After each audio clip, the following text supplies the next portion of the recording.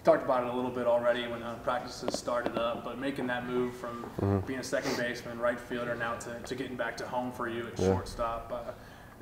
Filling in some big shoes, but I know you're excited and ready to take on that role. Yeah, definitely filling in some big shoes with, Gray being gone, but I'm back at home. I feel most comfortable at shortstop, and so I'm really excited to see how it's going to go this year and be over there. You heard Coach talk that there's been a lot of noise about the freshman class and them coming in, but all the returners who have seen a lot of time, you, Tim, Elko, TK, what does that group talk about as far as setting goals this year?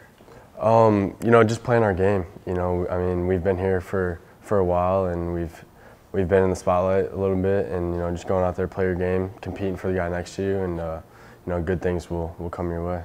Those two freshmen who are now sophomores in their rotation, and Derek, the true freshman, so it's a young staff, but what have you seen going up against them when they're pitching? They're absolute competitors. I hate facing them. That's when my numbers go down. But no, they're going to pitch well for us this year. They're confident.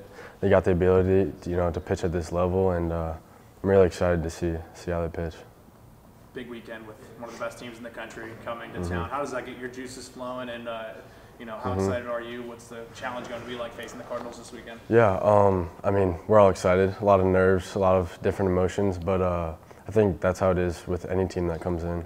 And Coach B preaches to play the game and play it yourselves. We're not too focused about who's coming in and playing against us. We just got to play our game and play well.